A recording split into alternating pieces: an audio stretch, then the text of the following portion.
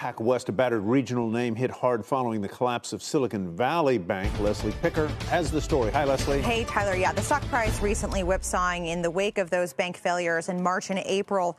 But the Journal reporting that Banc of California is in, quote, advanced talks to buy PacWest.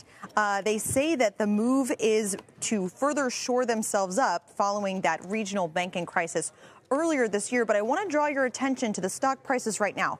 PacWest down 23.5% on news that it could be part of this deal to be purchased by Banc of California, which is actually a smaller lender, and that one up 13%. The Journal is citing people familiar with the matter here, and they say that Centerbridge and Warburg Pincus will actually be contributing equity to help fund the deal. I think this brings up all sorts of questions about consolidation, about what the earnings will entail this afternoon. Both of these lenders are expected to report earnings this afternoon, and what it just says about the overall health of the banking sector, as well as the regulatory appetite to allow for additional bank mergers. So a lot of questions at this hour. Hopefully, as the Journal is reporting, we could hear about a deal announcement as soon as today, when both banks are scheduled to report their results after the close of the market today.